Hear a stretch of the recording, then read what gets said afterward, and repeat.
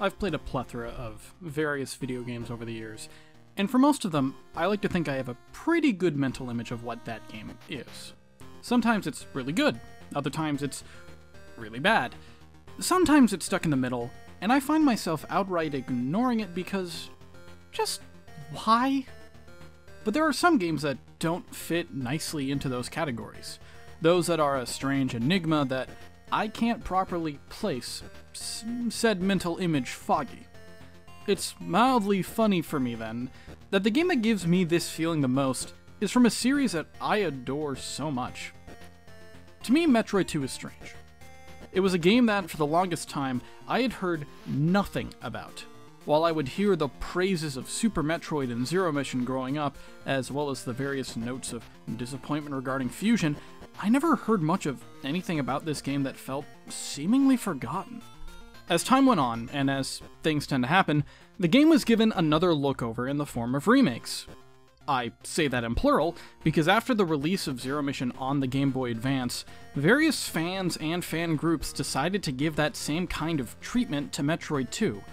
However, despite the sea of Metroid 2 remakes being worked on, only 2 different remakes of the game emerged.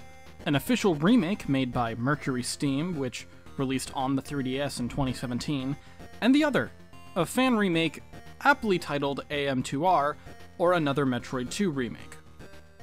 I'm not here to talk about either of those, because that is its own can of worms that I am not interested in looking into right now. I want to talk about the original. The game that so many people thought needed an upgrade that it got too. Going into Return of Samus, I am about as blind as I was with the NES game. Much like with Metroid, I had played the official remake beforehand. With Metroid on the NES, it was Zero Mission. With Metroid 2, it was with Samus Returns. But much like before, just because I've played the remake doesn't mean I know what I'm getting myself into here. And having now played the game, oh boy did I not at all. Metroid 2 Return of Samus was developed by R&D 1, which stands for Research and Development 1, for those unaware. The game was developed for the Game Boy, which was also a creation of R&D 1. Because it turns out when the people who make a game also have an intricate knowledge of how the hardware works, they tend to make games that make good use of said hardware. The original Metroid was great. It had a lot to work with, and a lot that needed improvement. That said, moving the game over to the handheld had some limitations that would, funnily enough, drastically change the future of the series. To start, the Game Boy had a much lower screen resolution, which meant compared to the NES, they had about half the space to work with.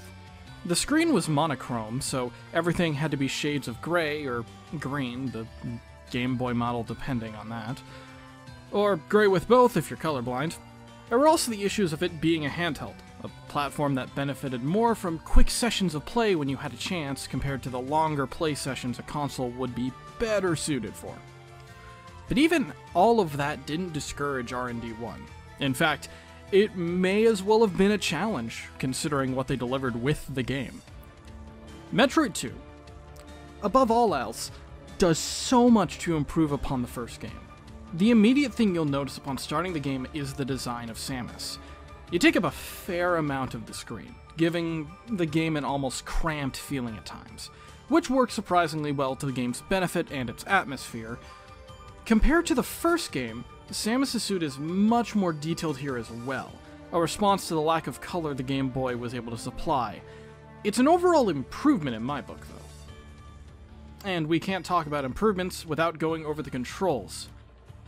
Yes!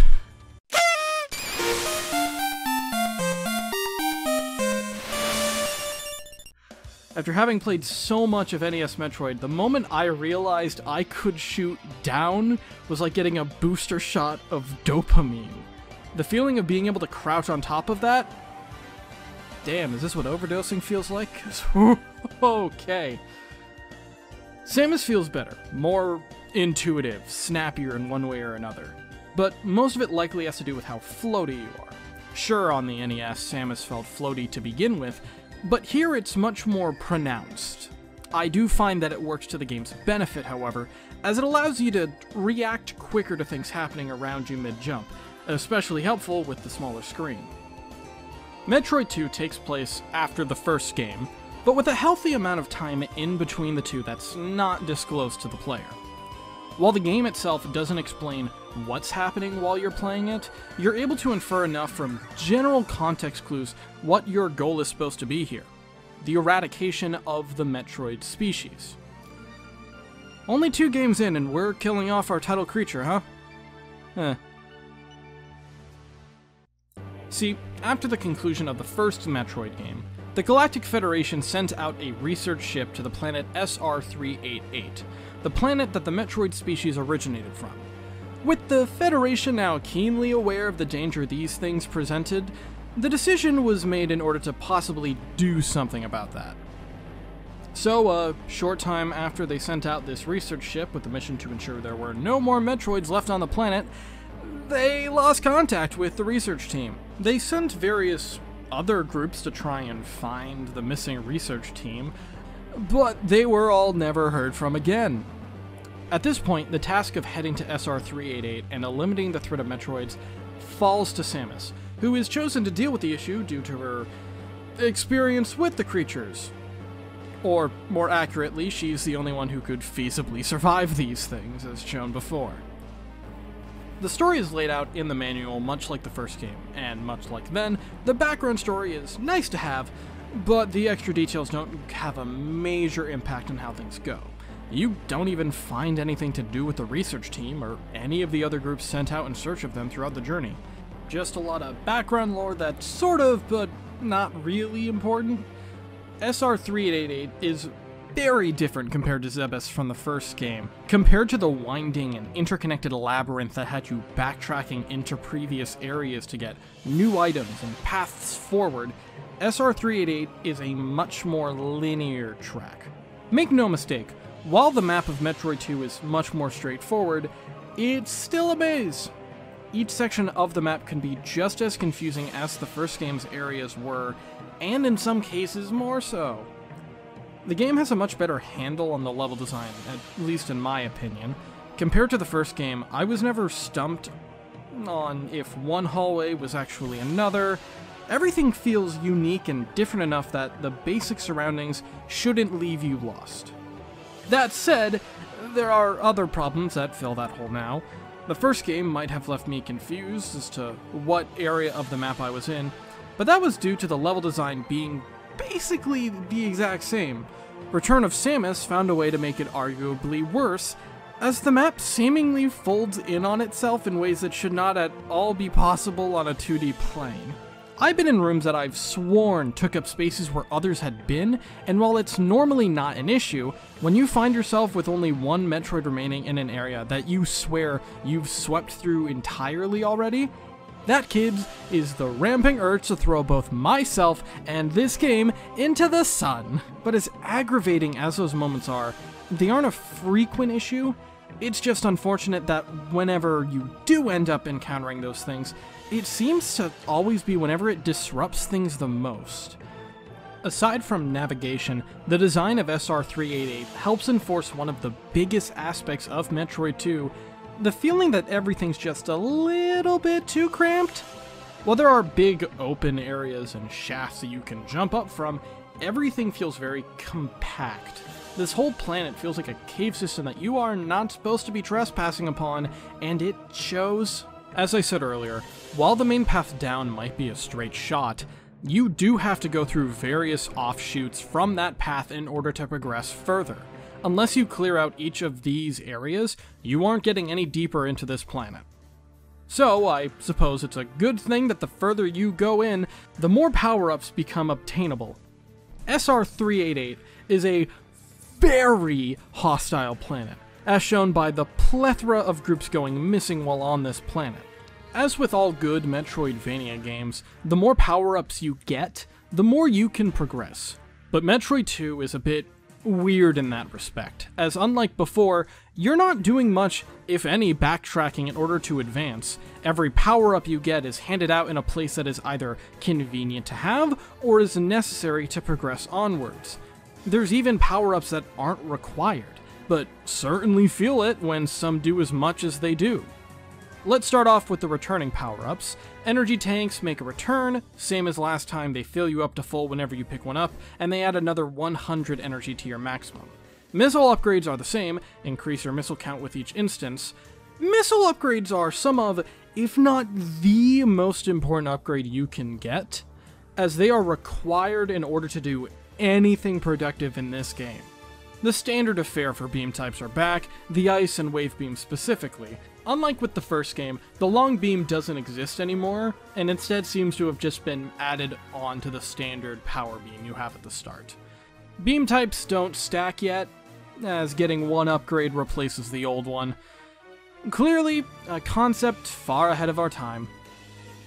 Your Morph Ball and bombs make a return, including the ability to bomb jump, albeit seemingly with a bit more finicky timing this time around.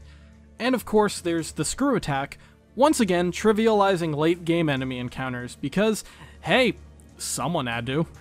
But it wouldn't be a new game without new upgrades or cool new takes on old ones. Okay, it wouldn't be a good one. Let's start up with the first major one you get, the Spider Ball. The Spider Ball is an upgrade to the Morph Ball, allowing you to stick to the surface you're on without fear of pesky things like gravity. It's great for climbing up walls, although the controls are a bit wonky in how you move once it's activated.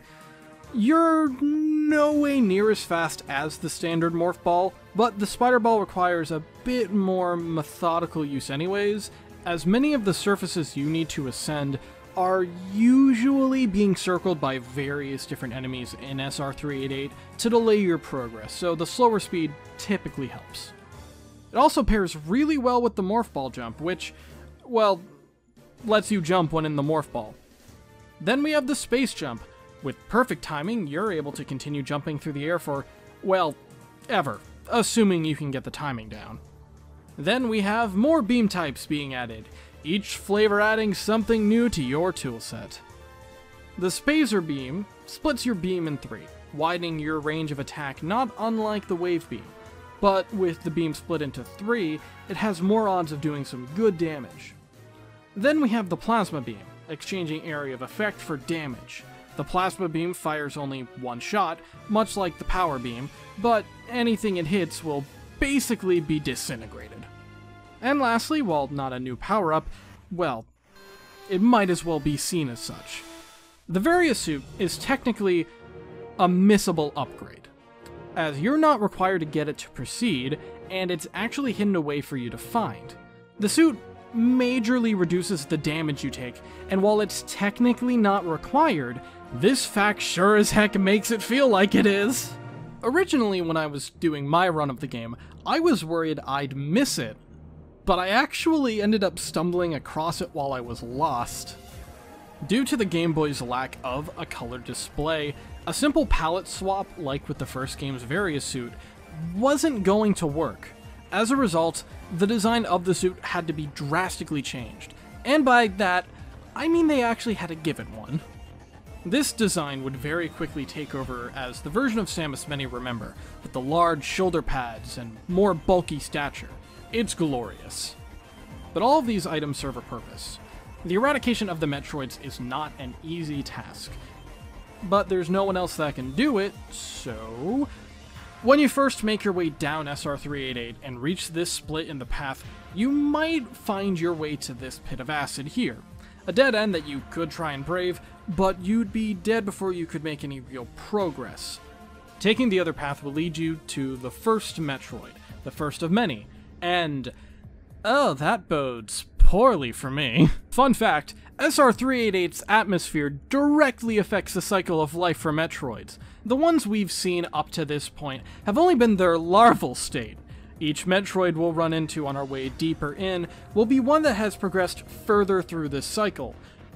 So, meet the Alpha Metroid, the first in this line of changes. Thanks to the benefits of evolution, the Alpha Metroid has dropped its weakness to freezing temperatures, making the usual plan of freezing them and shooting them with missiles until they die a thing of the past. Only the difference is now that instead of freezing it first, you just need to blast it with missiles until it dies. The Alpha Metroids are arguably easier to deal with than standard Metroids. They might have a much smaller target to hit now compared to before, but their only means of attacking is ramming into you, and even then they still take about 5 missiles to defeat like with their larval state. Once this Alpha is defeated, you'll have a moment to breathe, before the environment begins to shake, and the Metroid counter on the bottom right of your screen starts freaking the hell out at the beating you just hit that Alpha Metroid with. In actuality, this is merely the game letting you know that you've defeated all the Metroids in that area. You can actually check how many are left in an area by pressing start, which is something I didn't realize until way too late into my own run. And with said shaking, it also means you can progress deeper in, as that pit of acid that had stopped your progress earlier has lowered with the destruction of the Metroid in the area. And from there, that's the general game plan going forward. Each area will block off the path heading deeper with acid, so you need to traverse the areas next to them in order to find the Metroids hiding within and destroy them to lower said acid. The majority of Metroids you'll encounter near the start are the Alpha Metroids, but seemingly around the time you get a good grip on how to easily take them down, you encounter their next stage, Gamma Metroids. These guys are a bit tougher than the Alphas, they take more missiles, but they also have another method of attack, this weird energy beam thing. This actually lets them block incoming missiles you fire at them, which is an annoyance that I also did not realize was happening until way too late. As you progress through SR388 and run into the various Metroids, you'll start to notice these husks left over from their metamorphosis, helpfully noting that there's a Metroid nearby for you to hunt. These helpful signs aren't always there, and as you go deeper, the surrounding enemies get a bit tougher to deal with, though in some cases, it's less because they're actually stronger, and more because they're just a bit more annoying. The deeper you go into SR388, the more the enemies begin to get smaller, or more mechanical. I've seen people online see this as if the Metroids have sucked away the energy of these species to such an extent that all that's left is whatever these are supposed to be. One way or another, SR388 is not safe the deeper you go in. That idea is further established with your first introduction of the Zeta Metroids, who take more missiles than the Gammas, and the ones that I legitimately have no clue how they work. They fly around with what feels like a wonkier RNG than the other Metroid types, and with a smaller hitbox compared to the Gamma Metroids, they are easily one of the most annoying kinds of Metroids to fight. They also swap out the lightning bit the Gammas do for a fireball, which is different, but just another thing you need to keep track of while fighting them. It's thankful that they aren't as plentiful as the Gammas and Alphas. It's also thankful that the next stage comes in soon after, the Omega Metroids. These guys, I expected these guys to be bad. Not in like a design way, more in a difficulty kind of way. I expected to fear my encounters with them, and in a way I did, but not for the reason I was expecting. These guys are a test of patience. Taking even more missiles to defeat than the Zeta Metroids, Omegas will destroy Samus unless you're taking as many preventative measures as you can. Sure, you could try and blast them with missiles at point blank without a care, but it likely wouldn't get you anywhere. It certainly didn't for me. The only strategy I found that had me ensuring victory at every turn was the one where I'd take pot shots whenever I had a free moment to do so. Whenever I wasn't doing that, I was busy screw attacking to save my life. The screw attack makes you invincible, but you still have a window to be hit the moment you get out of it. And Omega Metroids are constantly up in your face to capitalize on that. The amount of times you'll face an Omega Metroids are small. I remember roughly 5 encounters with them maybe, but each are strongly remembered due to just how close those fights could go. It's around this point, when you're near the end and the Metroid count is in the single digits, that you realize very quickly that you do not have enough missiles. Or, more accurately, you will run out of missiles after one fight with a Metroid, and then have no reliable way to refill them before the next fight. The enemies that are abound in the late game areas are so stingy with drops that I am 95% sure that none of them drop missiles, period. I had to trek back through the whole area and brave a quarter of another just to reach a missile recharge station so I'd feel prepared to face down another Metroid. It's not as bad as the health grinding of the first game could be, but this isn't an improvement. Like, you could go to the bathroom to dry heave, but just because you're not vomiting doesn't mean that you aren't just as sick. Once you've finally defeated all the remaining Metroids, there's only one place left to go, the lair of the final Metroid. Now, standing here at the heart of your mission, it's time to finish the job and hunt down the last remaining— oh, come on! So much for the last Metroid. Now we gotta deal with all these guys. I do like that the larval Metroids get a chance to shine here. Not much has changed with them. They still take the same amount of punishment as they did in the first game, hitting them with the ice beam and then finishing them off with 5 missiles. But after going through and taking down their evolved brethren, it felt less like a challenge and a lot more like busy work. Of course, because each Metroid takes 5 missiles to destroy them, by the time you're left with 1 Metroid left to take care of, you're going to be running a bit low on missiles, if not out completely. So, after making one more run back to replenish missiles and health, it's finally time to finish the mission. And to do that, well, time to fight a very angry mom. The Metroid Queen is tough. It stays at the left side of the room pretty much all of the time, but with a neck that will extend the entire screen so it can bite you in half, various projectiles that you'll need to avoid, and an overall high damage output, you'll be struggling to figure out how to deal with her. I know I was, and I died trying to figure out how to properly put her down. I died admittedly a few times trying to do that, but each step taken was another closer to finishing this game. Missiles need to be fired at her face to deal damage, and while that's effective, it's not the only method available. When the Metroid Queen moves to try and chomp down on Samus, you can fire into the Queen's mouth to stun it momentarily. When you do that, you have a brief window where you can morph into a ball and roll into the stomach. While normally the idea would be counterproductive, here it's the opposite, as laying dozens of bombs inside the Queen's stomach deals massive damage to her. Just be sure to be quick about it, otherwise the damage you'll receive from being inside the Queen's stomach will quickly rack up. But eventually, after all that fighting, all that time spent trying to figure out just how to defeat the Queen, she will eventually succumb to your violent machinations and die. Standing in front of the rapidly dissolving body of the last Metroid, the Metroid counter ticks down to 0. Having now completed her mission, Samus heads off back towards her ship. However, it's during this trek that she runs into one slight hiccup. As an egg, the last one laid by the Metroid Queen, bursts open in front of the bounty hunter.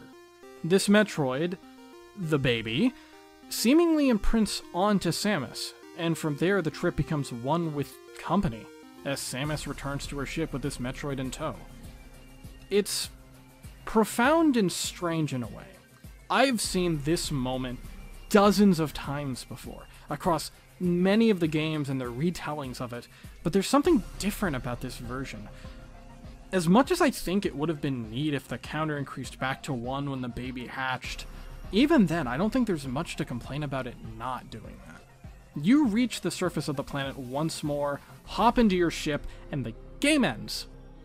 The credits roll, your time is displayed, and depending on said time, you'll get a different ending, much like the first game. Metroid 2: The Return of Samus. Having played through it for this video, my feelings on it are jumbled. I like this game. I like it a lot.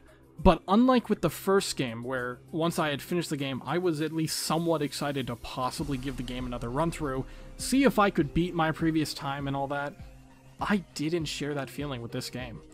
When I beat it, upon seeing the credits, I simply put my controller down and just sighed in relief. My immediate thought wasn't to go back in, it was relief that I was done. It was like, wow, that was great, but I am not going through with that again. Not for a long, long time. Metroid 2 is a slog. I say this now because it's only once I had fully finished the game did that fact become apparent to me. The game is great, and at the very least I'd recommend giving it at least one playthrough, but it is not perfect. And the game does turn into a slog around the halfway point all the way up to the final boss. Having played the game, I fully understand why this game had so many eyes on it when it came to remakes, why so many people believed it needed one. There's a reason this game was forgotten by many over the years, and while I'm happy it got another chance to make its mark through remakes, I'm also glad to have seen and experienced it for myself in the original form. Of course, even with all that, the main reason I believe this return was forgotten was because basically 2 years later, we received a game that overshadowed it completely. A game that is still looked at as the gold standard of Metroid games by many. A game that I really do need to finally sit down and beat. Thank you all so much for watching. This took me a lot longer to get out than I expected. If you liked the video and haven't yet seen my previous video on Metroid for the NES, might I suggest checking that out? And if you liked what you saw in general, why not like and subscribe? I'm debating introducing content to the channel past the critiques, possibly some Let's Plays of some kind as an example, just to make sure content isn't as spaced out as this has been. Thank you all so much for watching, and hopefully, I'll see you all next time. Jana.